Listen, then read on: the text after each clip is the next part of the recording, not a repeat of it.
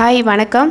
போன வீடியோவில் நாம் சித்திரை எழுத்துக்கள் பற்றி பார்த்தோம். இந்த வீடியோவில் தமிழ்நாட்டில் சித்திரை எழுத்துக்கள் எங்கே இருக்குது, அதை பற்றி மற்றவர்கள் என்ன சொன்னார்கள் என்பது பற்றியெல்லாம் நம்ம பார்க்க போகிறோம். அதுக்கு முன்னாடி ஒரு விஷயம் சொல்லணும். என்னோடய வீடியோக்கள் எல்லாம் எஜுகேஷ்னல் பர்பஸ்க்கானது. இதற்கும் அரசியலுக்கும் எந்த சம்மந்தமும் இல்லை. எனக்கு வரலாறு பற்றி ரொம்ப தெரியாது, ஆனால் தேடி பிடிச்சு கற்றுக்கொள்கிறேன். நான் என்ன கற்றுக்கிறேனோ அதை அப்படியே உங்களுக்கு நான் சொல்கிறேன். சித்திரை எழுத்துக்கள் ஓவியங்களில் இருந்து தான் உருவானது. இது பற்றி 2015ஆம் ஆண்டு சூரிய கதிர் இதழில் சுகுமார் என்ற கேரிகேச்சர் ஆர்டிஸ்ட் ஒருத்தர் சொல்லியிருக்கார். என்ன சொல்லியிருக்காருன்னு பார்க்கலாம். அவரிடம் கேட்கப்பட்ட ஒரு கேள்வியில் பதில் கூறும்போது, மொழிகளின் எழுத்துக்கெல்லாம் ஓவியமே ஆதாரம். ஓவியத்தின் இன்னொரு பரிணாமம்தான் எழுத்தாக உருமாறியிருக்கிறது. இன்னமும் சீன, பாரசீக, ஜப்பான் எழுத்துக்களில் வினைச்சொல்லுக்கு ஆதாரமாக எழுத்துருவைத்தான் காண முடியும். ஆக நன்றாக எழுதுபவர் கூட ஓவியம் வரையவும் முடியும் என்று கூறியுள்ளார். சித்திரை எழுத்துக்கள் பற்றி அமுது கௌரிபாலன் .blogspot.comல ஒரு செய்தி வந்திருக்கு. அது என்னன்னு பார்க்கலாம். வேலூர் மாவட்டம் குடியாத்தம் தாலுகா பேரானம்பட்டு அருகில் சாத்கர் என்ற ஊருக்கு வடக்கு புறமாக 4 கிலோமீட்டர் நடந்து சென்றால் ஜெரடான் கல் எனப்படும் ஒரு பாறைகள் நிறைந்த பகுதி காணப்படும். இங்கே தான் கிட்டத்தட்ட 100 சித்திரை எழுத்துக்கள் வரை இருக்குது. இதில் சில எழுத்துக்கள் சிதைவடைந்து விட்டது. அதுக்கு அருகில் 15 அடி தூரத்தில் வற்றாத ஒரு நீர்நிலையும் இருக்குது. இந்த சித்திரை எழுத்துக்கள் இருக்கிற பாறைக்கு யானை குண்டு என்று பெயர்.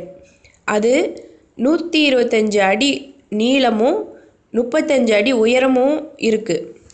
அந்த பாறையின் அடிப்பகுதியிலிருந்து 3 அடி முதல் 8 அடி உயரம் வரை சுமார் 125 சதுர பரப்பில் தான் கிட்டத்தட்ட இந்த 100 சித்திரை எழுத்துக்களும் இருக்குது. இந்த யானை குண்டு பாறையிலிருந்து 50 அடி தூரத்தில் பல நூற்றுக்கணக்கான பலகை கற்களால் ஆன 8 அடி உயரம் 20 அடி நீளம் கொண்ட கல் திட்டு உள்ளது. பாறையின் சரிவு பகுதியை மேடாக்கி போக்குவரத்திற்கு பயன்படுத்தியுள்ளனர். தீட்டப்பட்ட எழுத்துகளுக்கு மத்தியில் மயில் உருவமும் 5 அல்லது 6 மனித உருவங்களும் தீட்டப்பட்டுள்ளன. இதன் காலம் கிமு 1500 ஆண்டுகளுக்கு முற்பட்டவை. சிந்து சமவெளி மக்கள் மனிதர், பூச்சி, மிருகங்கள், இலைகள், சக்கரங்கள் போன்றவற்றிலிருந்து உயிர்மெய் எழுத்துக்களை கிமு 5000 ஆண்டுகளுக்கு முன்பே கண்டுபிடித்து அதை பயன்படுத்தி இருக்கிறார்கள் என வரலாற்று ஆசிரியர்கள் அறிவித்துள்ளனர். மேலும் இவர் என்ன சொல்லியிருக்காருன்னா, இந்த யானை குண்டு பாறையில் மதிவாணன் என்ற ஒரு ஆய்வாளர் சிந்து சமவெளி சித்திரை எழுத்துக்களையும் இந்தியா முழுவதும் உள்ள எழுத்துக்களையும் ஆய்வு செய்து ஒரு நூல் வெளியிட்டுள்ளார். அவருடைய புத்தகத்தில் இல்லாத சில சித்திரை எழுத்துக்களும் மயிலும் கூட இந்த யானை குண்டு பாறை பகுதியில் இருக்குது அப்படின்னு அவர் சொல்லியிருக்காரு. இந்த பகுதியில் கற்கால ஆயுதங்கள் சிலவும் கண்டெடுக்கப்பட்டதாக அவர் சொல்லியிருக்கார். என்ன சொல்லியிருக்காருன்னா, யானை குண்டு தெய்வ வழிபாட்டு தலமாகவும் குடியிருப்பு பகுதியாகவும் இருந்திருக்க வேண்டும். இந்த எழுத்துக்கள் தீட்ட சுண்ணாம்பு, கரி, இனம் புரியாத கலவை கொண்டு வெண்மை நிறத்தில் தீட்டப்பட்டுள்ளன. மேலும் இந்த பகுதி பெரும் ஆய்வுக்குரியது. இரும்பாலான ஈட்டிகள் 2, பழைய கற்கால கருவிகள், இடைக்கற்கால ஆயுதங்கள், புதிய கற்கால ஆயுதங்கள் இவையெல்லாம் கண்டெடுக்கப்பட்டுள்ளது. அதுக்கப்புறம் 2 மனிதர்கள் கைகளால் இணைந்து மல்யுத்தம் செய்வது போலவும், மனிதன் ஒருவன் தன் 2 கைகளால் சூலாயுதம் போன்ற ஆயுதத்தை வைத்துக்கொண்டு கால்களை விரித்து போருக்கு தயார் நிலையில் இருப்பதை போலவும் சில சித்திரங்கள் சித்தரிக்கப்பட்டுள்ளதாக அவர் சொல்லியிருக்காரு. அடுத்து 2 கைகளிலும் ஒரு மனிதன் நின்ற நிலையில் தன் 2 கைகளிலும் ஆயுதத்துடன் நிற்பதை போலவும் ஒரு படம் இருக்குது. ஒரு மனிதன் நின்ற நிலையில் உடற்பயிற்சிக்கு தயார் நிலையில் இருப்பது போலவும் இருக்குது. மேலும் 2 கைகளும் சரிசமமான நிலையிலும் கால்கள் 2ம் ஒன்று சேர்ந்து இருப்பது போலவும் சில படங்கள் சித்தரிக்கப்பட்டுள்ளது. மற்றும் இருபுறமும் விரித்த நிலையிலும் சில மனிதர் உருவங்கள் சித்தரிக்கப்பட்டுள்ளது. அந்த இடத்துக்கு அவங்க வச்சுருக்க பேரெல்லாம் கொஞ்சம் கேட்குறதுக்கு காமெடியாக இருக்குது. முதல்ல யானை குண்டுன்னு ஒரு பகுதியை பற்றி சொன்னாங்க. அதுக்கடுத்து குரங்கு குண்டு அப்படின்னு சொல்லிட்டு இன்னொரு பகுதியை பற்றி சொல்லியிருக்காங்க. அது எங்கே இருக்குன்னா, யானை குண்டிலிருந்து கரடு முரடான பகுதியை நோக்கி கிழக்கு புறமாக சுமார் 4 கிலோமீட்டர் கால்நடையாக நடந்து சென்றால் பூங்குளம் என்ற ஒரு கிராமம் ஊர் இருக்குது.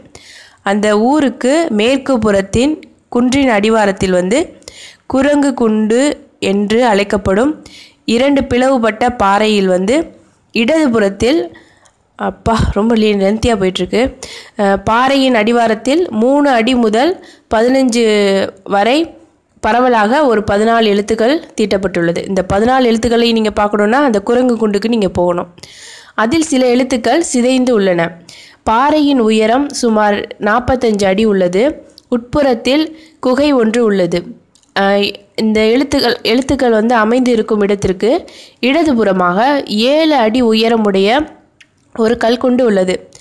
அதில் மதுரையை ஆண்ட மருதநாயகம் என்கிற யூசுப் கான் என்று தெலுங்கு கல்வெட்டு ஒன்று இருக்கிறதா இந்த போஸ்டில் அவர் சொல்லியிருக்காரு. கல்வெட்டின் நீளம் 51 அங்குல நீளமும் 3 அடியிலிருந்து 13 அங்குலமும் அகலமுடையது அப்படின்னு சொல்லியிருக்காரு. யூசுப் கான் ஆட்சி புரிந்த 5வது ஆண்டில் ஆங்கிலேயர்கள் அவரை தூக்கிலிட்டு கொன்ற பிறகு உடலின் ஒரு பகுதியை இந்த பகுதியில் அடைக்கலம் செஞ்சிருக்கிறதா அவர் அந்த கல்வெட்டில் பொறித்திருக்க வேண்டும் அப்படின்னு அவர் ஒரு யூகமாக தான் சொல்லியிருக்காரு, கன்ஃபார்மாக சொல்லலை. மேலும் இந்த இடத்தில் தெய்வ வழிபாடு உடலின் ஒரு பகுதியை இந்த பகுதியில் அடக்கம் செய்யப்பட்ட பிறகு பலியிடல் நடந்திருப்பதாக பூங்குளம் மக்கள் கூறுகின்றனர்.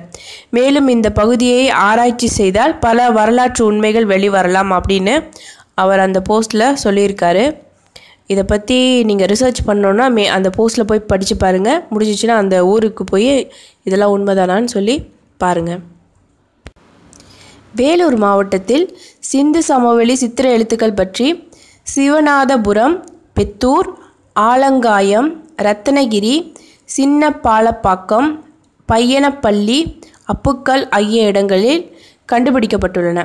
அவற்றில் அப்புக்கல் என்ற இடத்திலுள்ள சித்திர எழுத்துக்கள் கல் உடைந்து அழிந்துவிட்டது அப்படின்னு சொல்லியிருக்காரு.